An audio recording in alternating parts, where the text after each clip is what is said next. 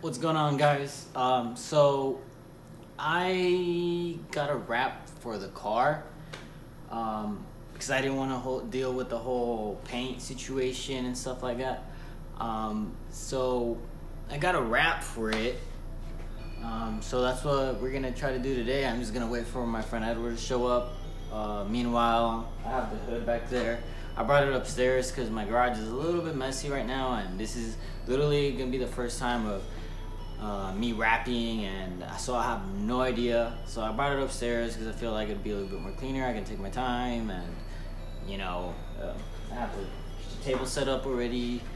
So the first thing I'm gonna do is wash it, and then clay bar it, and then wipe it down with some alcohol. Make sure I get all the grease and oil off. So yeah. Alright, so I'm done prepping the hood. So I clay barred it. I use this magic clay thing. Clay barred it with Dawn dish soap, and then I used alcohol. I sprayed it down and I wiped it down to make sure there's no oils or anything. And oh my god, like, I forgot how good the paint was on this car. It's probably been like years since this thing's gotten a good wash. I mean, this whole time I've had it, I've never even buffed it or anything, and god damn, this paint looks so good. It's so glossy. I'm definitely gonna miss it, but oh well. I mean, I could always take the wrap off and get the car paint matched. It's no big deal. Definitely gonna save myself a lot of money by wrapping it myself. The color I chose is Red Dragonfire, or Dragonfire Red, something like that. So hopefully we can get this done. I'm still waiting on Edward. I had time to prep everything and set all the tools up. So yeah, shout out to PX Wraps for hooking it up with the wrap. They were super cool. Oh shit, here's Edward. What's up, man? What's up?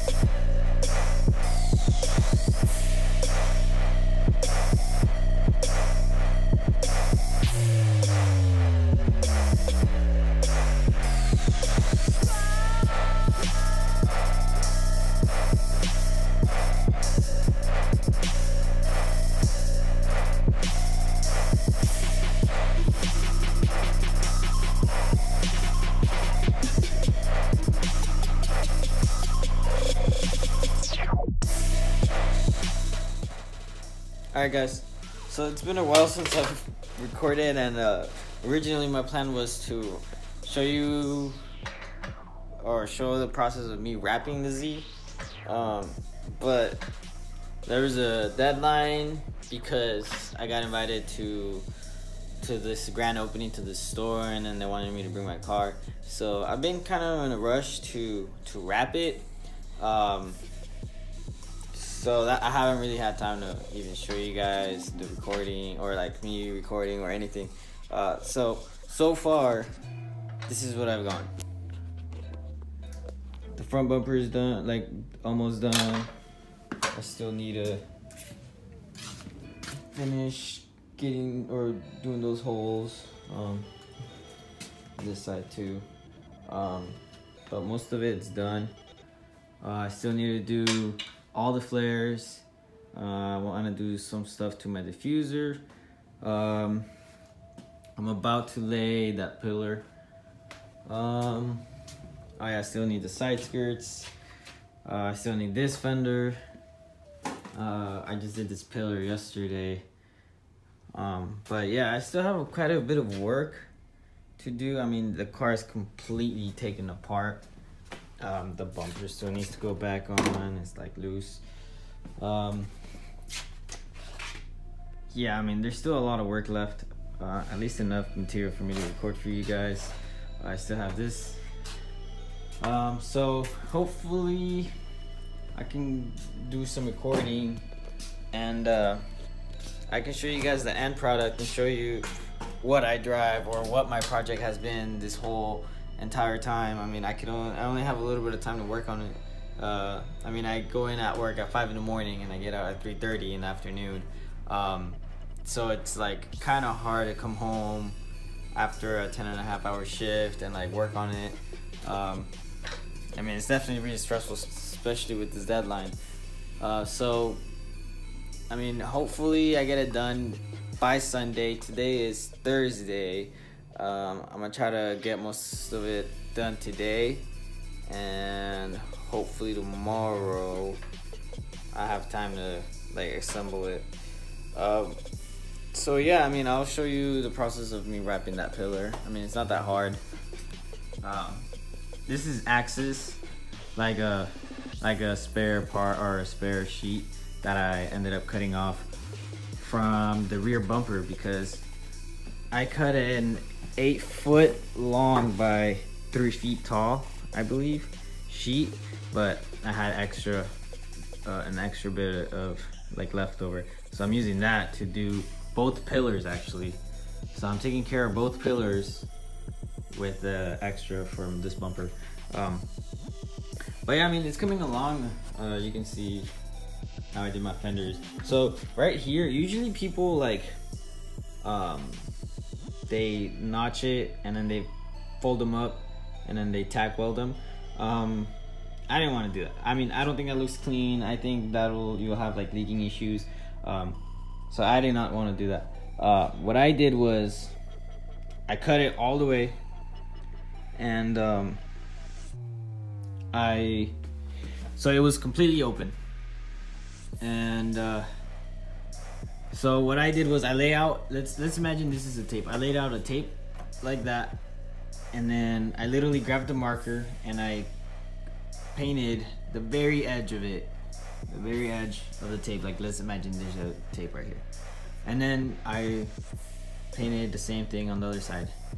Then I grabbed that template, I cut it out, and I used that as a template. And I have some pneumatic shears. So I had a sheet of metal. There it is, the stainless. I had a sheet of metal, and then I literally placed the tape, the template, on the piece of metal, and I just sheared it out, and I placed it, and it fit perfect. So it's like one big plate, like it's solid. You can't even hear it. It's solid all the way through. I mean, and then I just welded it. I tried being careful. If you guys try to go this route, be careful, because if you put too much heat onto this metal, you're gonna warp it and, you know, everything.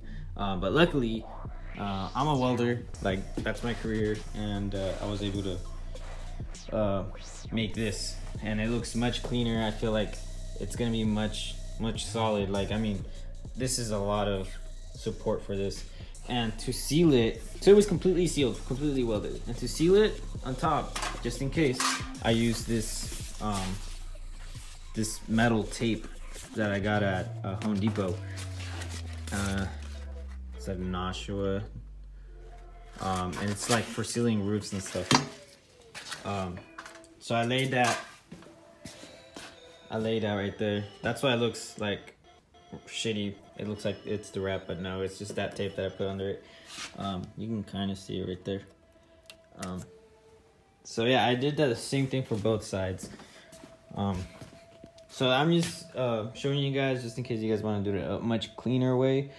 It's somewhat a little bit harder, but I mean, like, look, my wrap just lays over it really nice, and I'm not gonna have any issues with this peeling. This quarter panel is gonna be pretty solid, because I was really afraid of like me wrapping it and then it getting garbage in there and then peeling. So it's sealed pretty well. So anyways, enough with the talking. Oh shit, enough with the talking. Let's wrap this thing.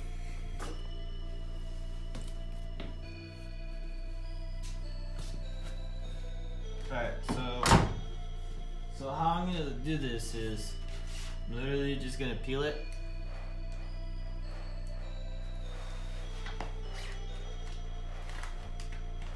Make sure you like prep the part before you wrap it. I'm using this microfiber towel. I bought some clay bar.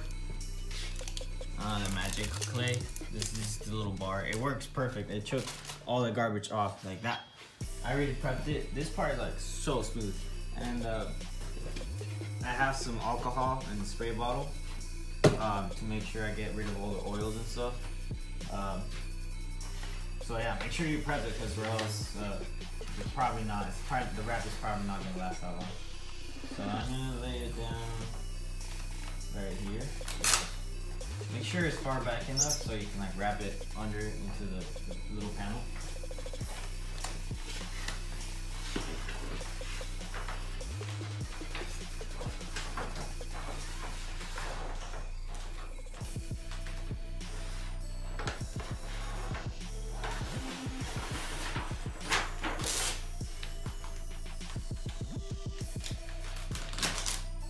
Now, don't be afraid to like manhandle the fuck out of the wrap. I mean, just don't stretch it so much with the heat gun because then you will get discoloration.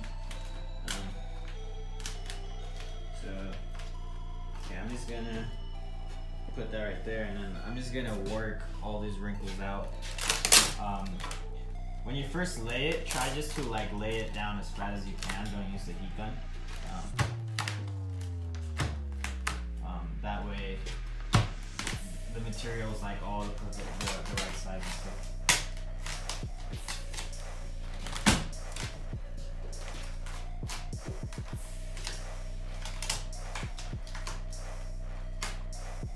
Now, I took this part off, but you don't need to. It's probably, I thought it was gonna be easier to wrap it while it was off the car, but no, I didn't even try because I realized how hard it would be to wrap it.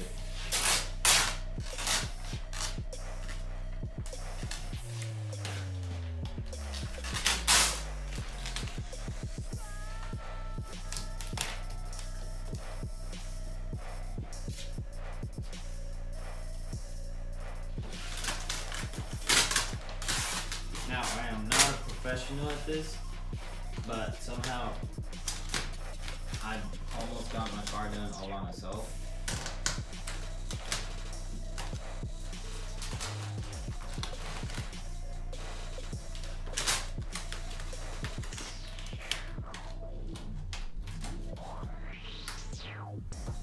So what I'm doing right here is, okay, so there's a wrinkle right here, and this half is good. So I literally just push down on the wrap right here. That way when I lift this to pull this wrap, crease out, it's not gonna lift the whole thing off. It's just gonna lift from where I marked it. If I wouldn't have done that, it would have probably just lifted the whole wrap all the way to over here. So yeah, get it nice and smooth like this. If you have wrinkles, work them out. Don't try to heat gun them before before you start laying them out.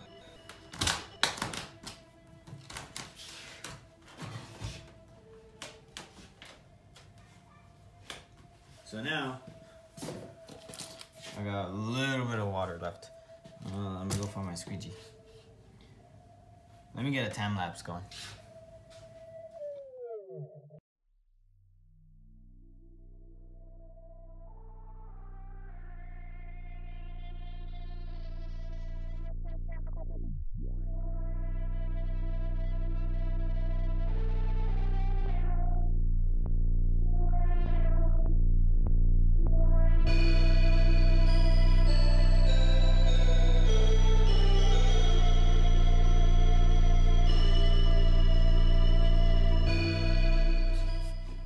Alright, so this is how it's looking so far. I just tucked it under that seal in there, and you can't even see it, like the wrap, but it's like in there. This seal is gonna keep it from peeling too. This corner I'm just gonna heat gun it and wrap it to itself. It's gonna be covered by the fender, so it doesn't matter. But right here, what I did was you can't even see it. Okay, so this is the cutout I did. This is the seal right here. That's the seal. So what I did was I just went with the top of the squeegee and applied a little bit of heat, and I just pushed on it and literally went throughout the whole seam to mark it out. That way when I cut it, it's like really good cut. It's kind of into the seal, and you won't see none of the color of the car. And then for the back right here, I'm literally gonna peel this off, but first I'm gonna apply some heat with the heat gun. And I mean, you can kind of see what I'm doing now. So I'm gonna apply some heat, push it in a bit, peel this up, and then pop open the trunk, or take this part off. I mean, it's loose, the door's holding it, and then just wrap it to itself as well.